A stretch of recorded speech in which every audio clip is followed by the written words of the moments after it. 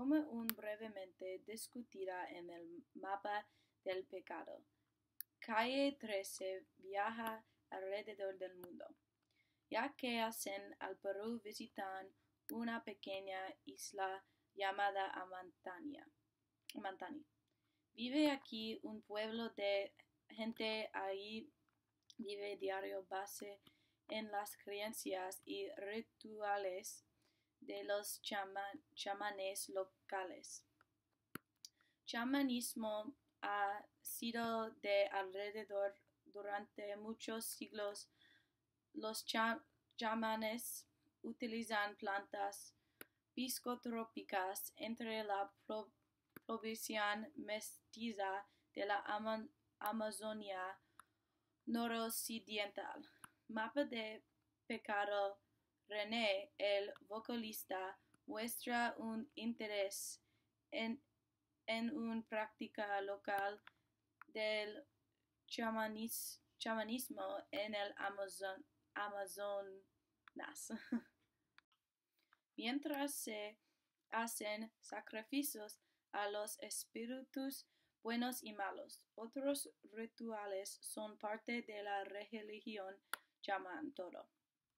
La inducción de un trance de tambor, meditación, realización de rituales de curación y interactuar con los espíritus es solo algunas partes fundamentales de un sacrificio ritual de chamán. Como se ve en la película, un feto de lama era sacrificando y con más investigado me di cuenta que esto se hace para cuando un espíritu exige una oferta de algún tipo. Ofertas pueden ir desde oraciones hasta complejas misiones ritual. Los chamanes creen que ofertas suelen ser artículos de uso diario como frutas frescas y verduras, tabaco, miel, leche y uso del incienso para asegurar la oferta de alcanzar el espíritu. Se cree que el acto de ofrecer algo a los espíritus puede ayudar a dinamizar y mantenerlos a tierra.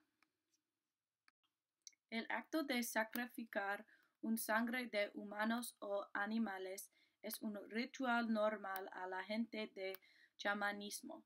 Mayoría de las personas cuentan para ofrecer su propia sangre para ayudar a mantenerse conectado con la realidad.